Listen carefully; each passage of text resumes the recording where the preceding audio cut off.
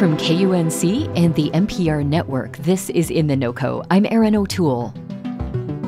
More law enforcement officers in Colorado are using artificial intelligence to create police reports. Boulder Police launched a pilot program earlier this year allowing artificial intelligence to help officers generate reports related to minor crimes. A few months later, they expanded the policy to let AI help write police reports for all types of cases. That's according to a story from Boulder Reporting Lab. Boulder officers use a new technology called Draft One. Fort Collins police have also been using Draft One since April. So how reliable is this technology? And will the police reports it generates hold up in court? To help answer those questions, we spoke with Melissa Inglis, Associate Professor of Criminal Justice at the University of Oklahoma. She studies how law enforcement uses artificial intelligence programs like Draft One. Draft One is unique because it takes police body cam audio and video footage, and it puts that into text format into the specific police department's report writing format. Now, there are a few different areas that need to be filled out on any police report, such as the case number, the code violation, the date and time of day. The narrative portion of a report is the description of what happened. Why is drafting the narrative portion of a police report helpful to an officer? So they do spend a lot of time just writing those reports, filling in the details.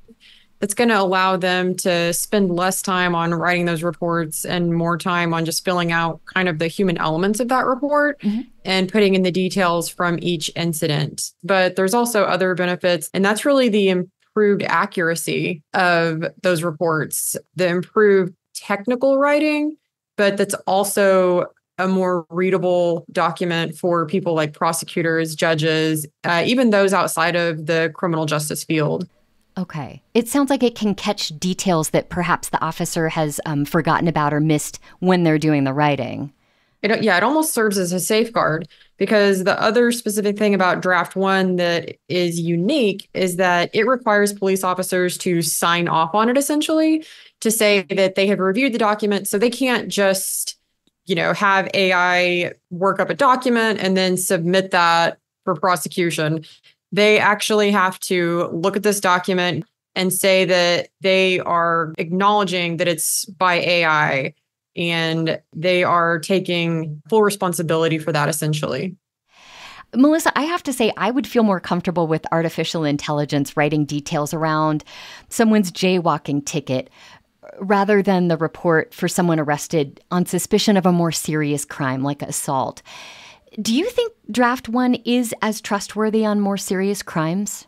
I do. On those very serious cases, officers are still going to be going through the process of going through, making sure that they approve of all the documents. And then, of course, that report then goes to, say, a detective who's going to further investigate those more serious cases. So part of the reason these front-range police departments want to use this AI technology is to save officers time on filling out paperwork. You mentioned that's kind of a benefit that's touted. That way, they say they can spend more time being proactive in their communities. Now, Axon, the developer of Draft One, has claimed that it can cut 30 minutes to an hour of paperwork a day for officers. I'm curious what the data shows on whether Draft One saves officers time. So interestingly, there have been very few, if maybe only one, academic study of Draft One so far. But basically, they did a study of 85 officers that generated 755 reports using Draft One, and they found that it didn't save time. But it's very possible that given some time learning the software, figuring out all the ins and outs of it, that it would save time. It is expected that it would save some time, particularly for supervisors who review those reports. A report may be horrible, and then a supervisor reviews it and kicks it back to the police officer, says it needs more details. So it could potentially save the entire department time. Say if a prosecutor is looking at that report and says, I can't use this, give me something else, then in that sense, yes, it would save time. Melissa, I know there are concerns from members of the police oversight panel in Boulder that potential bias may develop over time within the technology.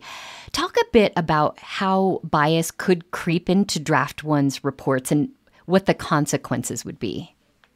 According to Axon's website, Draft One, even though it uses OpenAI's GPT-4 Turbo technology, it has been calibrated to prevent any speculations, embellishments, other types of fabrications, the type of stuff that you would typically see in AI, because those creative features are turned off. So the creativity feature in generative AI that that learns what you want to say, right, and then it tries to predict that's actually turned off in Draft One. I'm a criminal justice professor, definitely not a techie. How Axon has developed Draft One, it is designed to safeguard against those by only using the facts. Now, how do professionals working in the criminal justice system, not just law enforcement officers, but people like judges, prosecutors, defense attorneys, how do they feel about the use of this software? Do they trust that these narratives will stand up in court? It is a very mixed bag. In the studies that I've conducted, frontline officers, people that work in Department of Corrections, even they're outside of policing, judges, prosecutors, investigators, it's a very mixed bag. Some are very open to new technology. They want to learn more about it. And so far in my experience, that whenever officers do start to learn more about it, they become a little more willing to experiment with it, because we're talking about a highly specialized software. I have talked to some prosecutors in Oklahoma who think that it's great because it's going to save them time. It could even increase prosecution rates if it includes better information. It's going to be well written. A lot of police reports, they don't hold up in court simply because of the lack of detail, because of how it's written. And there's some expectation amongst prosecutors that AI could help with that. Well, we've talked a lot about what Draft One can do to help officers and police departments, but what about civilians? What do the people coming into contact with law enforcement stand to gain or lose from the use of this AI? I think that the benefits to it are similar to those of body cams. It provides another level of protection in a sense. Because if all of those things are being documented on the body cam, they're now being documented in text form. Mm-hmm. The other thing about Draft One is that it doesn't share that information externally. And so there shouldn't be any privacy or confidentiality issues within that. Melissa Inglis is an associate professor of criminal justice at the University of Oklahoma. She noted that many departments across the country are using artificial intelligence to help write police reports. Some are simply using a service like Grammarly to improve spelling and grammar in departments that still make officers write their own reports. You can find details in our show notes and at kunc.org. And by the way, we reached out to Axon for details on their technology, but didn't connect with a representative for the company. That's it for us today on In The NoCo. I'm Erin O'Toole. Thank you so much for listening.